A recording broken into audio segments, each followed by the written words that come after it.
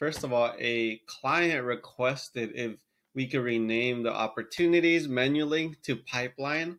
So they're in the mortgage loan industry, and it made more sense for them to think about it as a pipeline.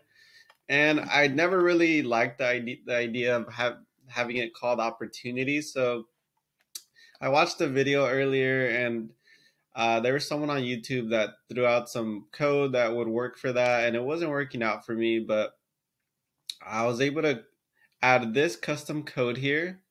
So this SB opportunities. So hiding the original text and then adding the words pipeline after it. So this is just a quick tip I wanted to share in case anyone else has tried to rename it and hasn't had any luck. Plus, there's also a bunch of other like GoHighLevel websites that try to charge you for this stuff. So I just wanted to show you that really quick. And then another quick tip is we add this chat widget for our clients. So then that way, if our clients are using the software and they have a question, they could easily ask it here. So that's another a quick bonus that you could add to your agency level, GoHighLevel system.